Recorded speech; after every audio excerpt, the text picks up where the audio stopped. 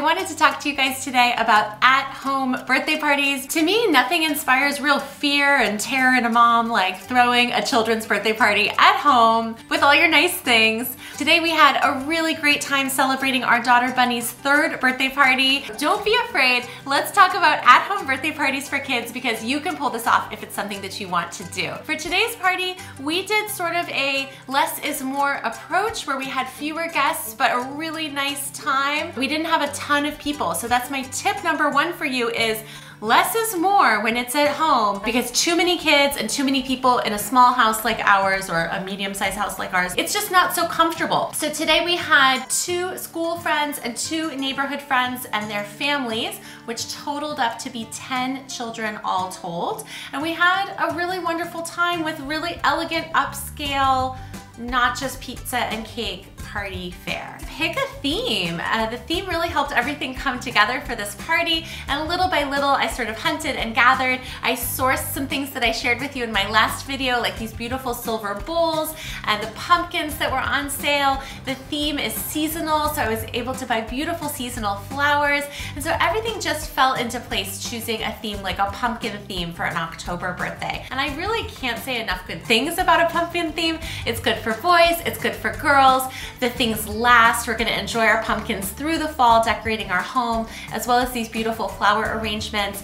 I was able to stretch my dollars also by buying both flowers and vegetables for my arrangements. So if you need greenery, check out the herbs and greens section at your local market. This kale was 59 cents a bunch, so it was much cheaper than buying greenery in the floral department.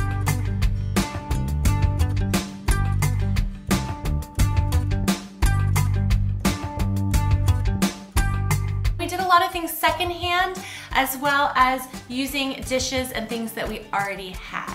So look around your house, maybe there's a theme that just naturally comes together and it can be a great time. My next tip is divide and conquer in terms of your budget. So there are some things that I think are worth doing from scratch or doing yourself, and other things are just gonna make your life easier to pay someone else or to pick up already done. So I did choose to order sandwiches and salads so that I wasn't making all the sandwiches and food like I did last year for our tea party. I ordered really beautiful and delicious sandwiches and got such nice compliments. And then I just filled it in with some things from Trader Joe's and beautiful serving dishes, some unusual cheeses. My Oaxacan string cheese got a lot of compliments.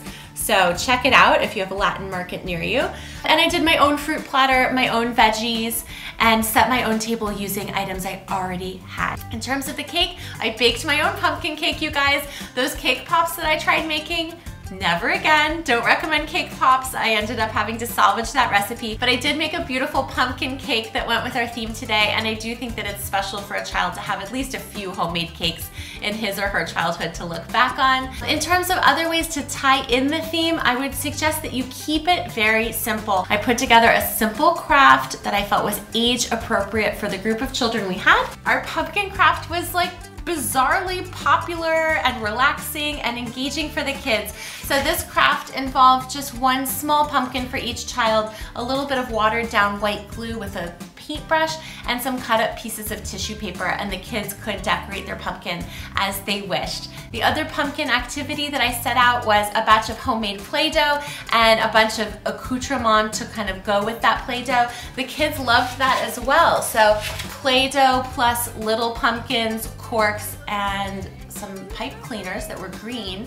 They could make their own pumpkins or really do whatever they wanted to. The last thing that I think is really nice for any young children's party, especially where a party can get kind of overwhelming at the end, we had a set sort of agenda for our party where they came in, did a craft, started playing, people could get food and have a good time, and then we sort of slowed it down with a story and then cake at the end. So I highly recommend that format. I have done birthday parties where the party was based on a story, and I can link up that video for you. We had a really great mystery story about pumpkins and topiary carvers called Nursery Crimes. Everybody up, let's look for clues. And this is how they get out of their house.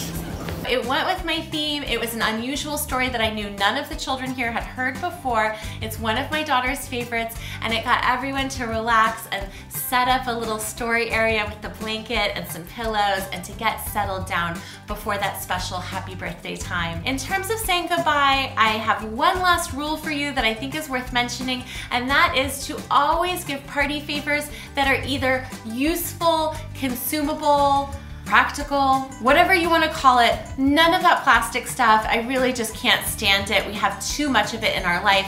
And so I like to give a party favor that is either a fleeting thing like a cookie, a useful thing like a baby bib. I did that for one young birthday that we had, or something that's going to bloom and grow. In today's party, I gave a cookie cutter, a really nice quality cookie cutter. They were about $3 or $4 each, in the shape of a pumpkin. Since I am a fancy lunch packing mom, I do like a cookie cutter from time to time for packing a cutout sandwich, as well as cookies, as well as for playtime and Play-Doh time. So these pumpkin shaped cookie cutters should be useful and practical for our guests to take home and enjoy with their children. In terms of spending, I would say that I was really happy with where we allocated our dollars. I felt good about not creating too much waste, having quality time with friends who are meaningful to us. We will have future birthdays to celebrate with more friends and more people, as well as cupcakes at school to celebrate with all of our school friends. So I don't think anyone is gonna be like coming back to haunt me that they didn't get invited. I think people understand. It is a lot of work to have an at-home birthday party. We did have to do the setup ourselves and the cleanup ourselves. I did kid-proof the house by rolling up a nice rug so that we were doing our craft on hardwood. The city is also on fire right now in Los Angeles, so that did cramp my plans a little bit, and we had to be indoors for this birthday instead of outdoors. I just am sharing that with you so that you understand that this is real life. I don't have an unlimited budget, and I also don't have control over natural disasters like fire season.